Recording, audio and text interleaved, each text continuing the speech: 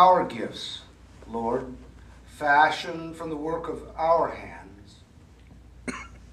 We do not have to return thanks, but we choose to do so. We choose to do so so that these gifts might be transformative agents in your world, and that they might bring people to the joy of fellowship with you, and that they might bring food to those who are hungry, that they might bring sight to those who are blind, that they might bring justice to those who are oppressed, that they might bring freedom to those who are in bondage, that these gifts might be liberating, and they might be filled with joy. That's why we give. Amen. Please be seated. Scripture is one that I have never preached on. I have to say this. I am looking forward to this morning's meditation. I have had the most fun putting together this meditation. However, interrupted I was all through this week, and that's fine. But I did. I had a great time. The reason I had a great time is I've never preached, to my knowledge, never preached a sermon on this passage. So I did a little bit of research on it, and then I discovered something, or rediscovered, I should say, something that I think you'll enjoy very much and find instructive. I would hope so. This is in Luke's Gospel, beginning with verse 41 in chapter 2.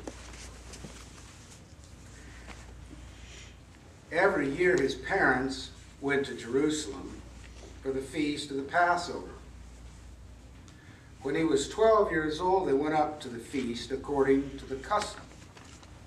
After the feast was over, while his parents were returning home, the boy Jesus stayed behind in Jerusalem, but they were unaware of it, thinking he was in their company.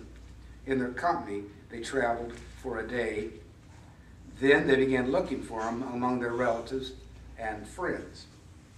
When they did not find him, they went back to Jerusalem to look for him.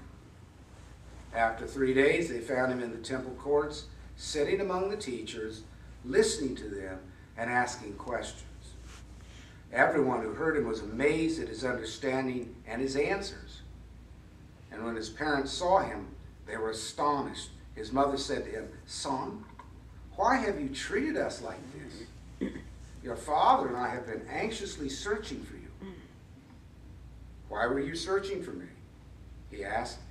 "Didn't you know I had to be in my Father's house, but they did not understand what he was saying to them. And then he went down to Nazareth with them and was obedient to them. But his mother treasured all these things in her heart. And Jesus grew in wisdom and in stature and in favor with God and men. This is the word of God for the people of God. Praise you to God.